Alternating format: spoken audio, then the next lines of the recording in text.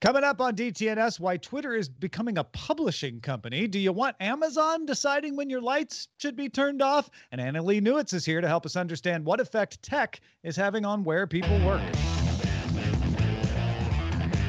This is the Daily Tech News for Tuesday, January 26, 2021 in Los Angeles. I'm Tom Merritt. And from Studio Redwood, I'm Sarah Lane. I'm the show's producer, Roger Chang. Joining us for Lost Cities, A Secret History of the Urban Age, author Annalee Newitz. Welcome back to the show, Annalee. Good to have you. Yeah, thanks for having me back. We were just having a wonderful conversation about kaiju and Smokey Bear and Prophecy Bear, and you'll have to listen in order to really understand it. And you can do that by becoming a patron and getting Good Day Internet at patreon.com/DTNS. Let's start with a few tech things you should know. Deutsche Telekom, Telefonica, Vodafone, and Orange all pledged to prioritize the development of Open RAN, an interoperability standard for 5G network equipment. 5G in Europe is dominated by end-to-end vendors like Ericsson and Nokia, making it difficult and expensive to switch providers or use smaller providers. Google's threat analysis group has identified a group with ties to North Korea that has been targeting security researchers in order to gain access to their research. Blog and Twitter posts about public vulnerabilities have been used to get those researchers to click and then compromise them by exploiting unpatched vulnerabilities in Chrome and Windows 10. A novel social engineering method is also being used that offers to collaborate on research and then sends a malicious Visual Studio project file. Google published a full list of the blogs and Twitter accounts it found as part of this campaign. Motherboard reports someone is selling access to a database of approximately 500 million phone numbers associated with Facebook IDs. Customers can access the database using an automated Telegram bot. Facebook told Motherboard that the data is related to a vulnerability that was fixed back in August of 2019. Got a couple of pro cams from Sony. A $2,500 5G smartphone called the Xperia Pro has an HDMI input, and it's meant to be used as an external monitor and internet hotspot for live streaming video from a professional camera. If you need a professional camera, Sony also announced the A1 full-frame mirrorless camera. It can shoot 50.1 megapixel images at 30 frames per second, as well as 8K 30p and 4K 120p video. Pre-orders are available January 26th for $6,498, and that just gets you the body, shipping February 25th. The main YouTube site is now available as a progressive web app. Chrome users will now see a prompt to install the app, which will display a red Play logo in an app launcher and then open a window without the traditional browser URL bar. YouTube Music and YouTube TV have offered PWA versions for more than a year now. Yay, progressive web apps. All right, let's talk about Amazon's horrible, no good, I don't know, maybe it's great idea. Let's find out. You and I might fight about this. Amazon has a few voice assistant announcements to make. Actually, already made them. Guard Plus has launched for $4.99 per month that can have human agents call emergency services on your behalf if it detects certain types of sounds like glass breaking, for instance, something that seems like something might be wrong. And the app is getting an energy dashboard to help you estimate how much power your compatible devices are using. A big one, though, probably the one that Tom was referring to, is proactive hunches. Not like physical hunches, but a hunch that maybe you might want something before you want it. Since 2018, Amazon's voice assistant has had a feature called Hunches that would anticipate something you'd want done and ask you about it. Like, do you want to do this? And then you could kind of say yes or no. Still does this. Turning lights on and off, adjusting the thermostat, kind of starting to understand your routine. Now Amazon is launching proactive hunches. So if you turn this feature on, and you have to turn it on, Amazon isn't going to ask when it thinks you want something done. It will just do it. But if you're freaking out, don't freak out just yet, because proactive hunches really does need to be turned on by you. The robots aren't going to take over your home unless you so desire. Your Echo won't start shutting off the lights when it thinks you're done in your room again, unless you've said, yeah, I want you to do this. And then you go from there. You can toggle automatic actions on or off for each device. Amazon can have a hunch about. So I don't know. I've got friends who are like, I don't want to smart anything in my house. No speakers listening to me. None of that stuff. You know, they err on one side of the the spectrum of, I don't even want to say paranoia because sure, maybe they're right and I'm wrong. I am very much on the other side of the spectrum. I love this idea. I have so many routines and I'm barking all sorts of things or questioning or correcting my sort of smart home. And that's all going through Amazon's assistant. That's the assistant that I use for almost everything besides Siri on my phone. And it works great. But there are things that I'm like, I am a creature of habit. And if it just kind of gets a sense that it knows what I want, I'm cool with that. I don't like using my wake word 100 times a day. It's probably not 100, but it's like more like 20. Yeah, let's set aside how much information you want Amazon particularly to have about you for a moment. I am cool with a smart assistant of any kind, theoretically, saying like, hey, you usually turn off the lights about now. You want me to get that for you? And I'm like, oh, yeah, that's great. I am less confident that this is going to do the right thing if I just let it do it for me. Now maybe I'm being ridiculous, but I've had Amazon Echoes, offer to order things for me that I'm like, no, I don't need more sardines. Why are you even bringing that up? So I'm not confident that it's going to get it right enough for me to trust this. Annalee, what about you? I also think it's fine to have a little bit of automation in your life, especially if you're someone who has routines, which I don't really. So it's a little harder for me to imagine this being helpful. I think the thing I worry about most is the fact that all of this stuff is still running off those algorithms that we know are incredibly biased and have not really been, it's still very, very difficult to get rid of bias. So let's say Proactive Hunches is working with your Guard Plus, and it's a family of white people and a brown person comes to the house, and Proactive Hunches says, this is probably an intruder because you don't usually have people that look like this coming to your house. And that's not an unrealistic idea. We've seen over and over how a lot of these, especially facial recognition, how it works badly when it comes to faces of people of color. And so I feel like I want this to have more troubleshooting before I would trust it with something more than just turning on the lights and turning on the heat, which I'm fine with. That is where it's very good that they're like, you turn it on, so it's not going to just turn itself on, and you can turn it on by device. You can say like, thermostat, yeah, okay, you can control my thermostat because if it gets too hot, I'll just go turn it down. But other stuff, maybe Guard Plus, stay far away from that. So it is giving you some control over that. And that's great. I think the more control, the better. I just worry about if, we have less controls or it's just like, please turn it on for everything. So, take it with a grain of salt. Something to think about. Twitter has a couple of API announcements and an acquisition. Let's get to the API stuff first. Twitter announced an academic research product track for its API that'll help researchers get easier access to the history of public conversations on Twitter. You get a higher number of tweets you can poll, access to more operators for more precise data, a few other perks. You have to be a student or employee of an academic institution to get on that track, but that'll be helpful for research. Twitter also has taken the text editor it uses for its iOS app and published it as a standalone, flexible, open source API for iOS. So if you're an app developer, you don't have to spend a lot of time tweaking things around to make a really good text editor for your app. You can just implement this as a Swift package, add it to your Xcode project. It's a free and easy way to add some robust text editing to your app. That's nice. The big news today, though, is Twitter acquired the newsletter platform Review. Review can email newsletters for up to 50 people for free, or you can do a paid version that can take you up to 40,000 subscribers. Twitter says it's going to lower the cut that the company takes. Right now, it takes 6%. When Twitter gets a hold of Review, it'll only take 5%. Review will remain an independent brand and continue to operate its service as it does now, but Twitter plans to invest in it as well. Twitter plans to make it easy to sign up for newsletters from people you follow on Twitter, for instance. Make it easy for newsletter writers to host conversations with subscribers on Twitter.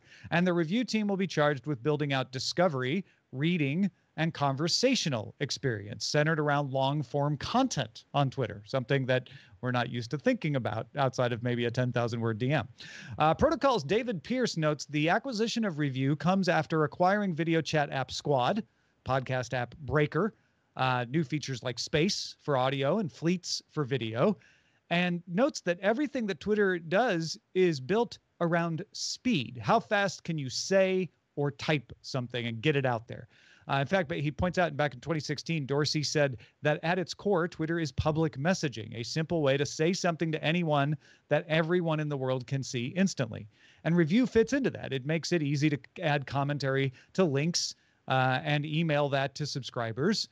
So it fits with Twitter fairly well. Pierce also notes that Twitter seems to be going from being a place from being a place where writers can send people to their works to being a place where writers can send people to the works they created on Twitter products like Review, Breaker, or Spaces. This could be the Twitter subscription plan that's been rumored for years, not paying access to tweets, but paying to access the things people are tweeting about.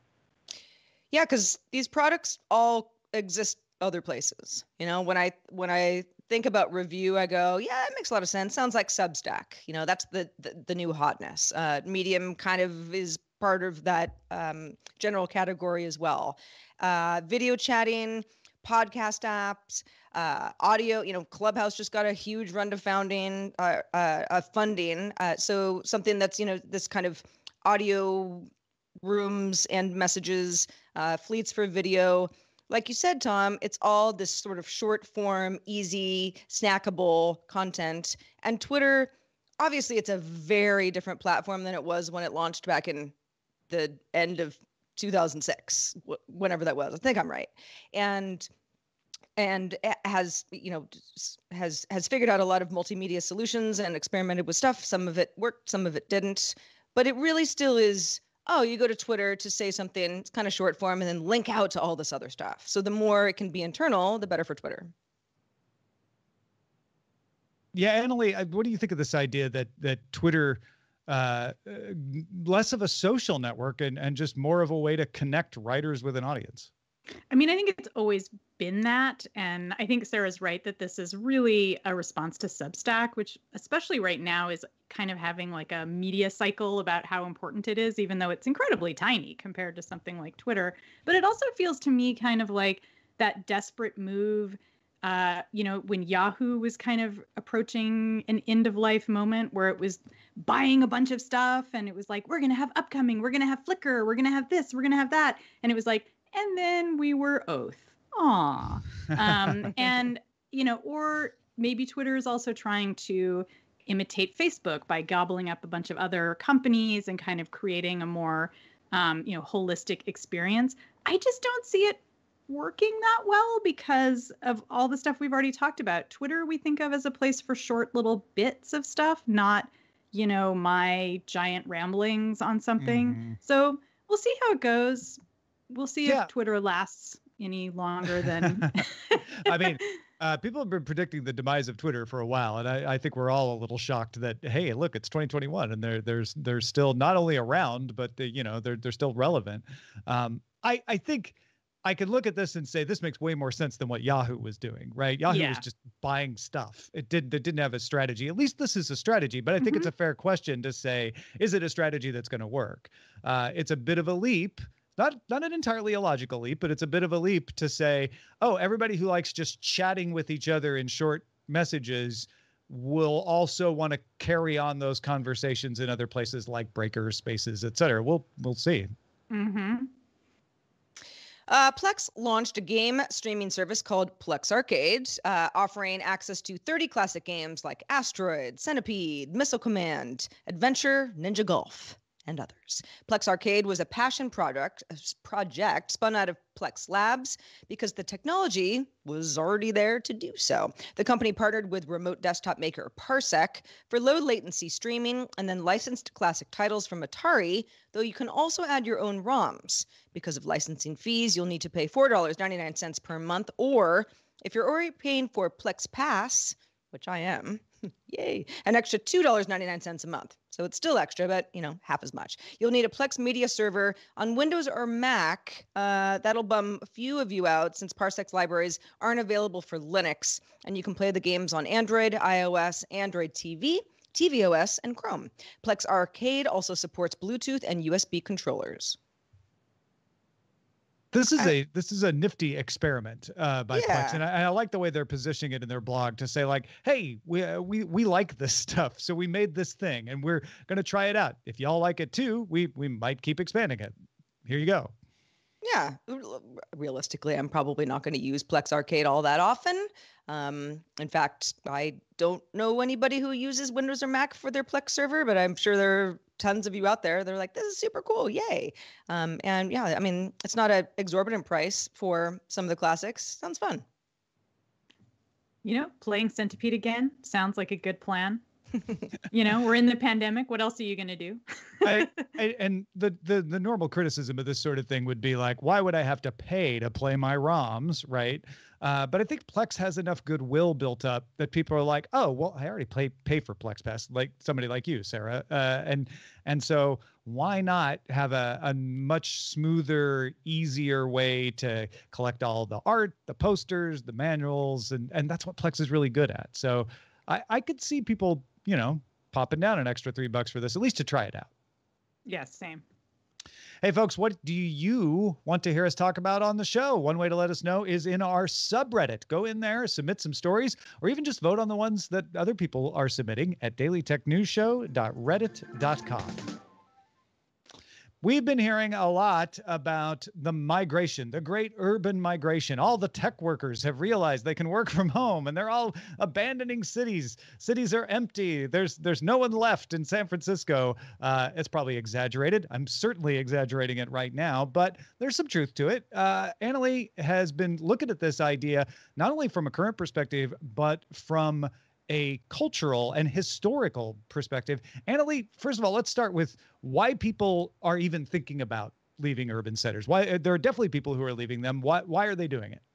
So there's two things going on. I think the most immediate one that we've been hearing about a lot is what's often called pandemic flight. And this is something that we heard about a lot kind of in the very early months of the pandemic, like April last year, March.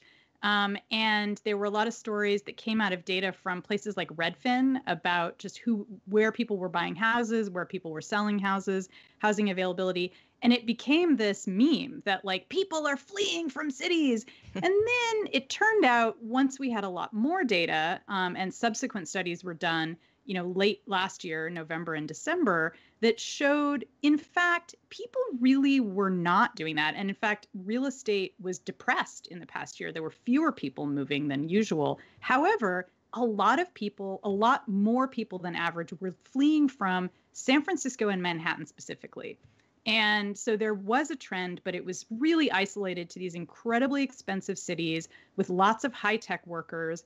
And the flight was almost exclusively rich people who could afford to move out of town. So there's that. Then the other piece of it that I think none of us want to think about right now because we're still in pandemic times is all of the Western fires that we had this past year and in 2017. And of course, all the flooding that we've had in the South, in a lot of different regions, along the Gulf. And these are much more long-term problems, and we're likely to see a lot of urban flight from people who just don't want to live in places where they can't breathe 3 months out of the year. So those are the two trends that we're looking at. And I think, as I said, the most immediate thing that we're all thinking about is what does it mean that, people are able to work remotely and kind of move away. So what I was interested in my book, which is about archaeology, and it's about really ancient cities that existed, 9,000 years ago, 2,000 years ago, was sort of, is there a longer trend in reasons why people abandon cities? And can we kind of use that information to understand what's happening right now? So that was what was fun for me, is kind of seeing that, in fact, this idea of urban flight, it's been with us for thousands of years. People have been fleeing cities.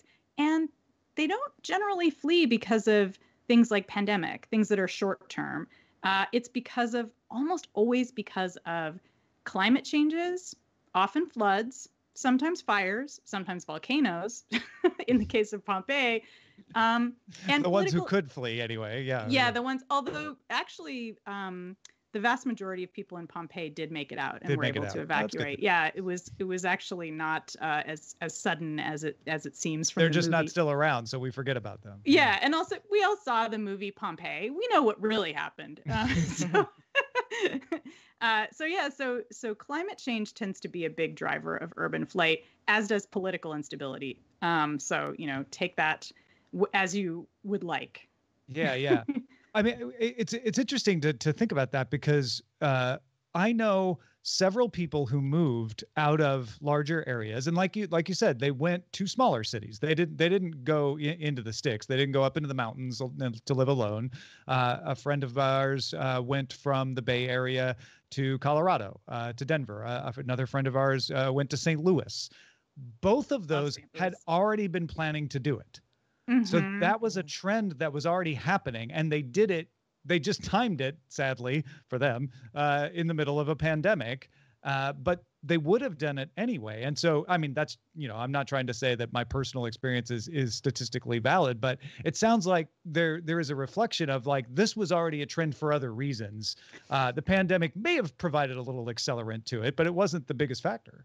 I think the pandemic absolutely was an accelerant, and there've been a lot of people who are much, smarter about these topics than I am, who've talked about how, a lot of technology trends were accelerated because of the pandemic. The other thing, though, as you said, is that even when people are fleeing cities, this isn't a rejection of urbanism. It's people moving to smaller cities. And, of course, the very rich can afford then to also buy a house out in Wyoming, for example. But people who are more middle class, that's what they're doing is they're like, I still want the amenities of the city. And we often forget that people don't just come to cities for work. Like that's kind of our stereotype is that, well, why else would you go to a city if it wasn't to work? And it's like, well, actually, cities provide you with lots of other stuff. Like entertainment and nice restaurants and opportunities to meet cool people who are nerdy that share your interests in like classic video games or whatever it is that you want. And so when people leave a city that's very expensive and highly impacted like San Francisco, they still want all that stuff. They still want to have, the amenities of a city, but they don't want the high prices. They don't want, having to spend a year just to find a house to buy because there's so few available. So given the chance, these are people who are like, I like the urban lifestyle, but, Manhattan and San Francisco are just too much. A couple of friends of mine, this is the Bay Area sort of specifically, but it applies to New York too. New York is just on a larger scale. A lot of it too was, okay, I'm a high paid worker in tech, let's say, I work at Twitter. Twitter has now said, it's a forever work from home policy if that's what your job description can deal with.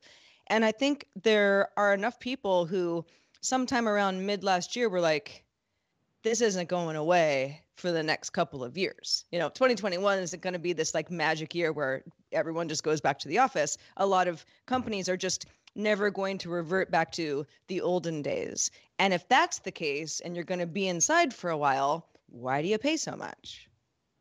That's absolutely right. And I think that is the main reason why we're seeing this movement. The other thing is that a lot of real estate experts are predicting that these moves are temporary and that once the pandemic is over, we're going to see the same conditions return to places like Manhattan and San Francisco.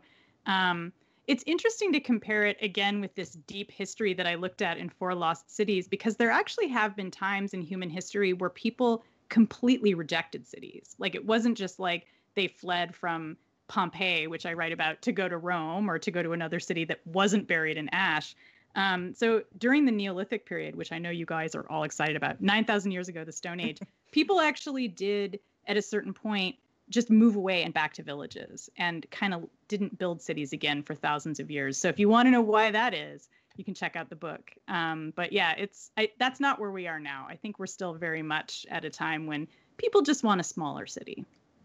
Before we wrap this up, I'm curious, are there things that urban planners think they should do to prevent flight, or is it just something that urban planners need to react to versus plan against? I mean, I know urban planners would love to be able to build cities that were more robust against a lot of these problems, including pandemic and climate change. It's very hard. I mean, to have, cities are physical infrastructure. So to rebuild them, it takes a lot of money. It takes a lot of buy-in from the population. But things that urban planners are thinking about right now are kind of good old classic Jane Jacobs stuff, like how to make a more walkable downtown so that it doesn't feel so alienating, how to broaden sidewalks, how to bring in more bicycles, how to have public transit that's more resilient and responsive to where people live, which may mean more buses rather than trains, for example, because you can change their routes. And having more public parks. That's another something that I think has really been brought home by the pandemic, that we need these kinds of big open spaces that are there for the public. And not every city has them.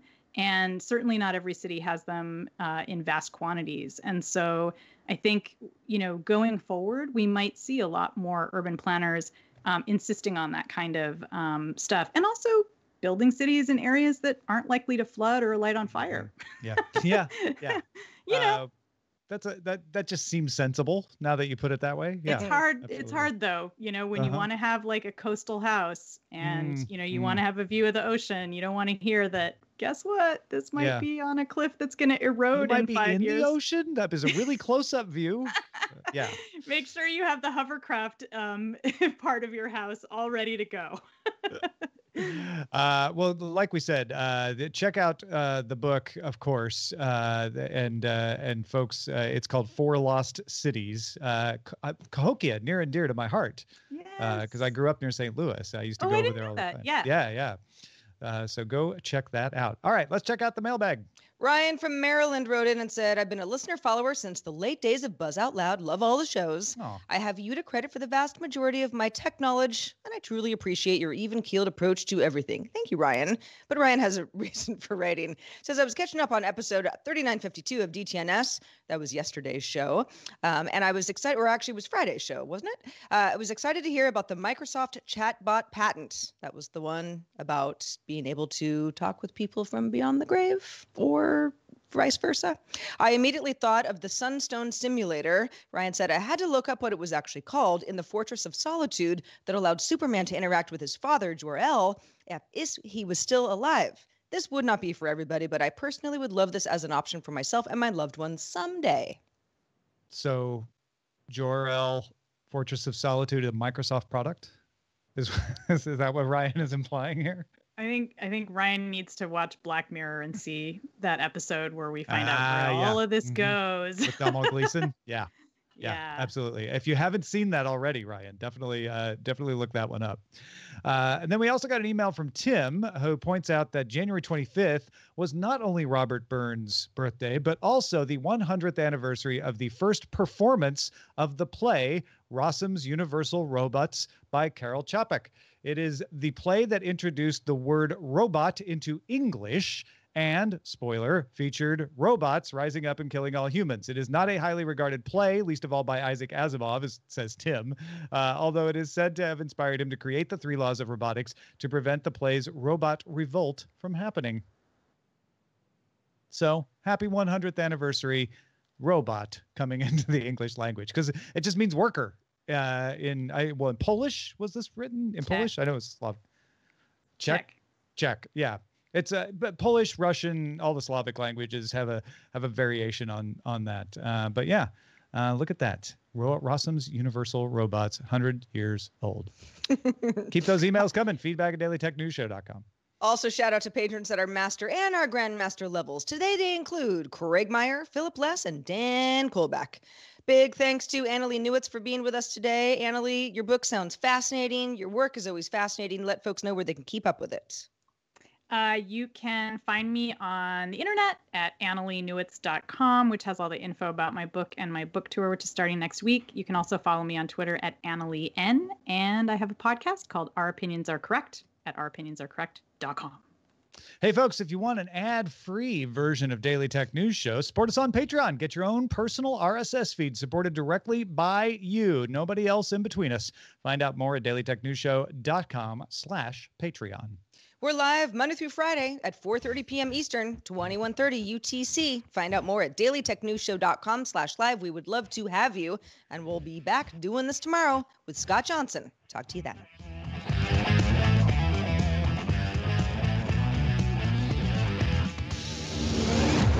This show is part of the Frog Pants Network.